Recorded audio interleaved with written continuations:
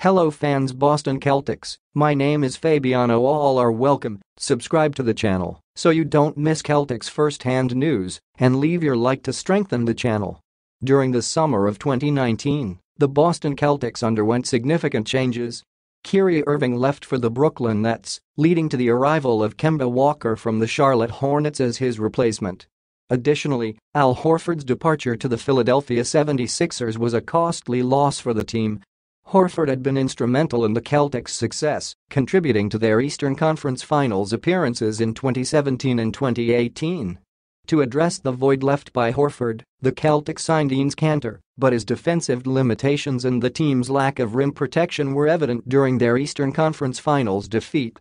Later, Kanter was traded to the Portland Trail Blazers as part of a three-team deal, resulting in the Celtics giving up the number 30 overall pick in the 2020 draft, which became Desmond Bane. Bane has shown impressive progress in his young career with the Memphis Grizzlies, averaging 16.1 points per game, while shooting efficiently from the field and beyond the arc. His performance earned him a significant contract extension. Leave your like on this video to keep up to date with everything that happens at Celtics. Thanks. Continuing. In hindsight, retaining Horford could have kept the Celtics from making the Kanter trade and potentially having Bane as a valuable talent alongside Jason Tatum and Jaylen Brown in their quest for an NBA championship. Put your opinion in the comments as it is very important for Celtics. I update you at any time with the latest news from Celtics. Help the channel become a member